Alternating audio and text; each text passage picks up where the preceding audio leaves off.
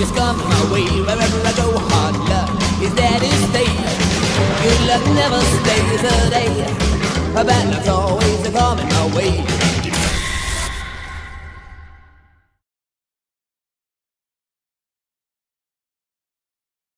You know, I was just wondering how you're going to be, you know, at 9:30 tomorrow morning. Are you prepared? I'm prepared. I'm all right. I'm all right with it. And how? I'm all right with it, but like I said, remember, let them know that I know that the cops knew who I was. After Richard Mallory died, I left prints everywhere, and they covered it up. And let me kill the rest of those guys to turn me into a serial killer. I know they did, because I was no professional serial killer or anything, murderer or whatever you want to call it, you know. I wasn't professional at what I was doing. Aileen, I did some sloppy work, you know, and I left How prints. have you prepared yourself for tomorrow morning? I'm all right with it.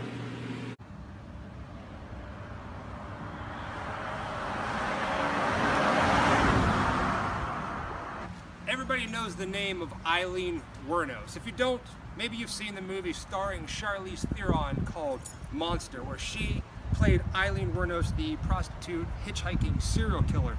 Well, here, where we are today, after a massive, mammoth manhunt, Aileen Wuornos was tracked down to this town called Port Orange in Florida, where she was arrested on January 9th, 1991, here at the Last Resort bar.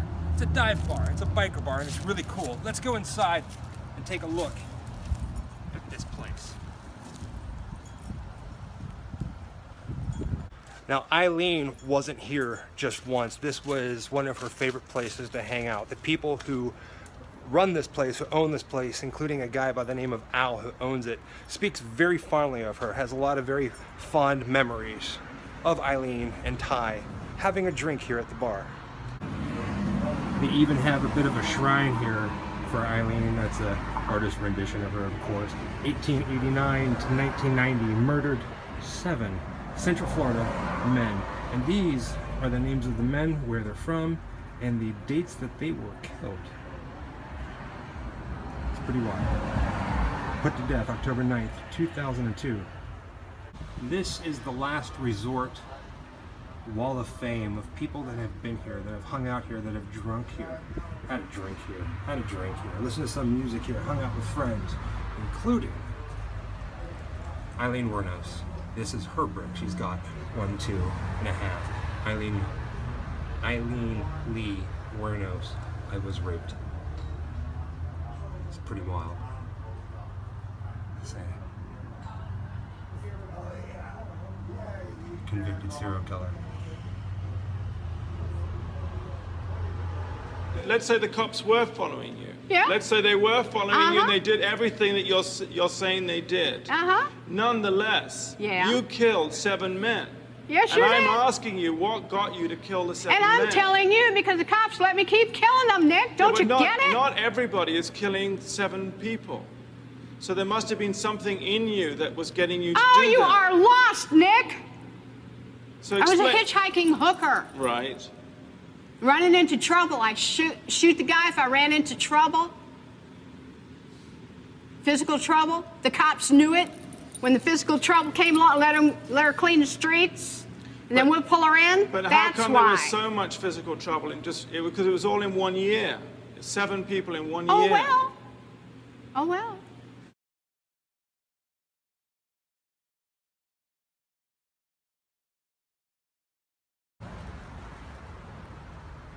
Now, is it okay to ask about what happened that night or that night? Well, it happened that afternoon. It was just a couple undercover cops came in and talked to her and shooting pool with her and drinking beer, and one left to go get a key for the motel. They came back in, finished their beers. As soon as they hit the front door, the sheriff's department got them. It's the last I seen of her. So she was sitting at the bar. This was one of her hangouts. Right. Correct? Yeah, she was always welcome here. She'd spend nights here and stuff like that when she had no place to go. Yeah. You know, there's all kinds of things online, like how she was or that, but I don't know. I mean, like, To me, she seemed like she would have been a pretty down-to-earth kind of person, hanging out, you know what I mean? She was from Michigan. People don't understand is her father committed suicide in Leavenworth prison. He was a child molester. Right. The grandparents raised her. When the grandmother died, the grandfather put her out. And she had to go fence for herself at 13 years old. And this is up in Michigan, so it was cold. She slept in cars. That's why she wound up in Florida. Yeah. Get out of the cold weather. Yeah. Then she wound up with Ty, and her and Ty used to come in here and drink beer. And they lived not too far from here, correct? Who? Or Aileen and Ty, they stayed not too far from here. Yeah, the motel right down the road. Right down the street, yeah. It's called the Scoot Inn now. It's called Fairview Inn at the time. Okay. A lot of people come down there, stay in the room that she used to stay in and stuff like that. Right. Have to go down and check it out when we leave here. See Mike down there. Mike? Yeah. Okay. He runs a Scoot Inn down there. Just the other side of the traffic lights, the only little motel there. Oh yeah, that's not too bad at all. And that first bridge is where she threw the gun in. And they dove there for a couple of days and retrieved the gun.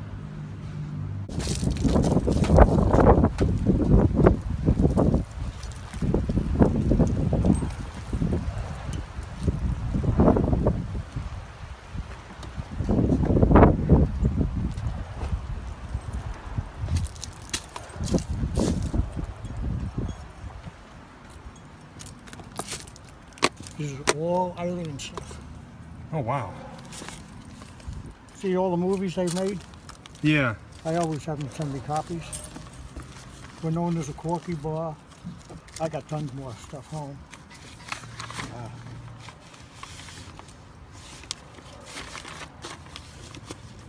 This is a bra. That's an interesting thing. What did she get that whenever she was in prison? What, the bra? Yeah. No, before she was arrested. Oh. We always had bras and panties hanging there. This is a judge that helped to get the death thing there, but right. I'll just show you a few things. It's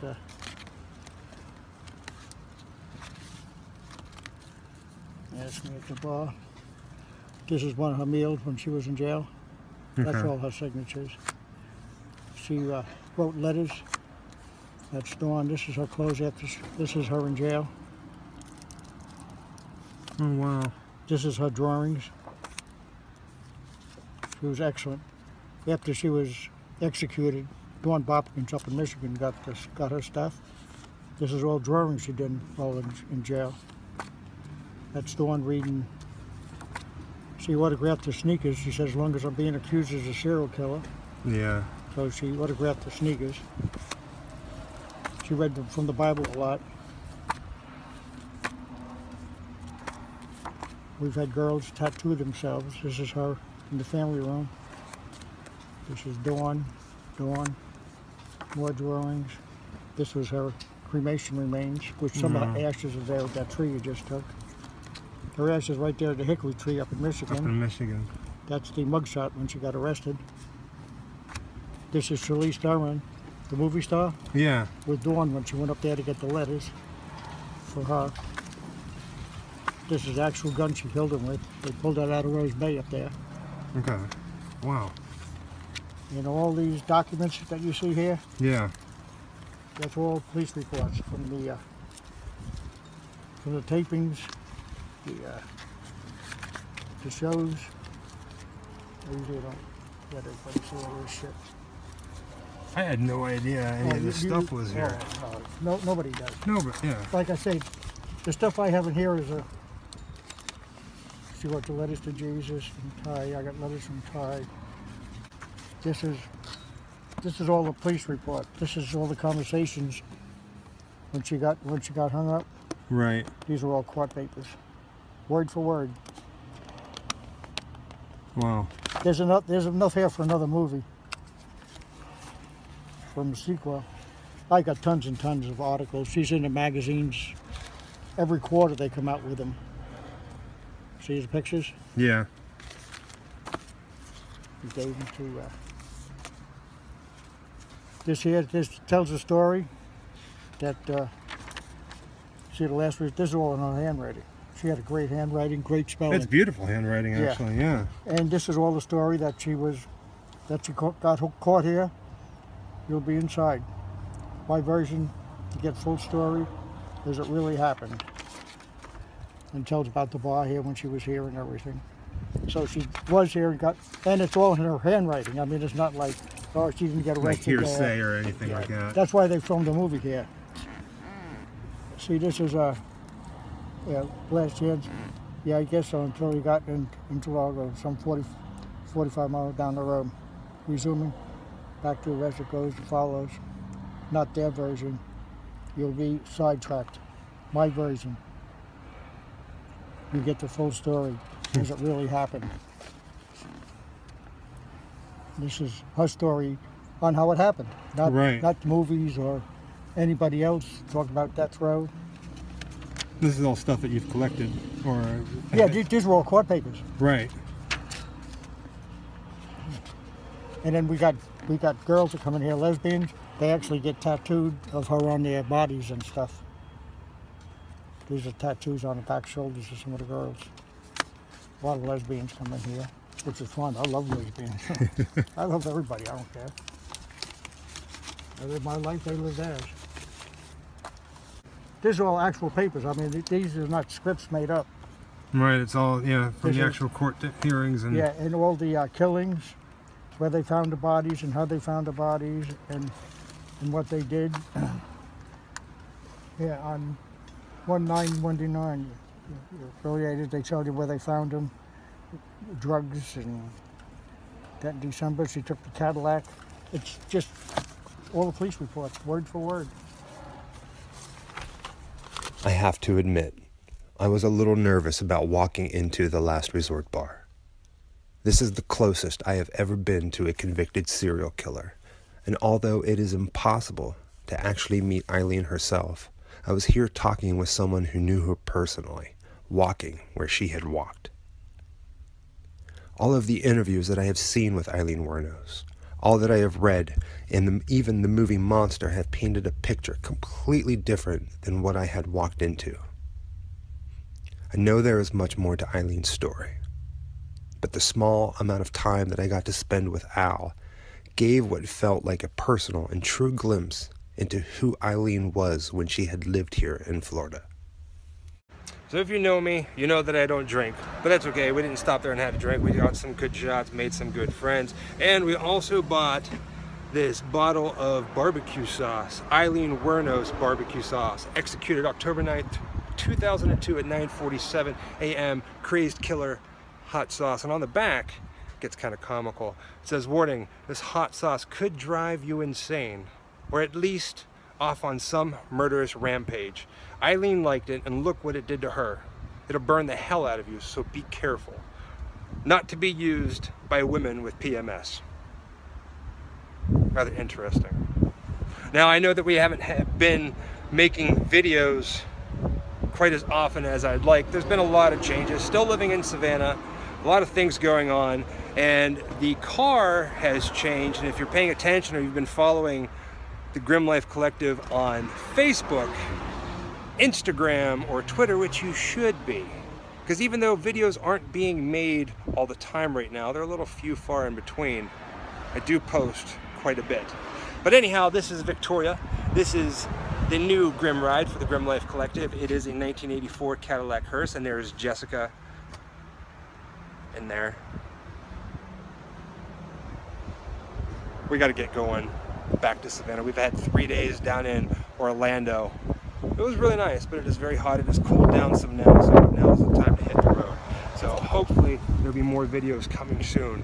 But if you're ever here in Port Orange, Florida, make sure you stop and check out the Last Resort, where Aileen Wuornos, the famed hitchhiking prostitute serial killer, this is where she hung out, and this is ultimately where she was captured before she was taken off to jail to become a convicted serial killer and put to death by lethal injection.